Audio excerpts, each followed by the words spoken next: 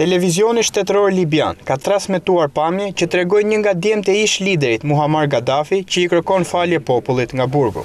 Sa di Gadafi u ekstradua në Libi më herët gjatë muajit nga Nigeria, ku ishte arratisur që për revolucionit të vitit 2011. Ai akuzohet se është përpjekur të shtyp kryengritjen kundër regjimit të atit. Në videon e transmetuar e xhiruar në burgun e Tripolit, Saadi I kërkon falje qytetarëve libian dhe të gjithë vëllezërve të dashur të qeverisë libiane për dëmin që u ka shkaktuar dhe që ka dëmtuar sigurinë dhe stabilitetin e Libisë. Ai deklaroi se e pranon që të gjitha këto gjëra kanë qenë të gabuara dhe se këto veprime nuk duhet të ishin kryer. Përveç kësaj, ai u ka bërë thirrje atyre që mbajnë ende armë në duar që t'i ulin ato. Djali I ish liderit Muammar Gadafi u arratis përmes shkretëtirës së Saharas, pasi trupat e Këshillit Kombëtar të Tranzicionit morën nën kontroll Tripolin në gusht të vitit 2011. Më herët, shteti I Nigerit kishte refuzuar kërkesën e Libisë për ta ekstraduar atë, me pretendimin e ministrit të drejtësisë se mund ta dënonin me vdekje, por në vitin 2012 Interpol lëshoi një mandat I cili urdhëronte vendet anëtare ta arrestonin atë.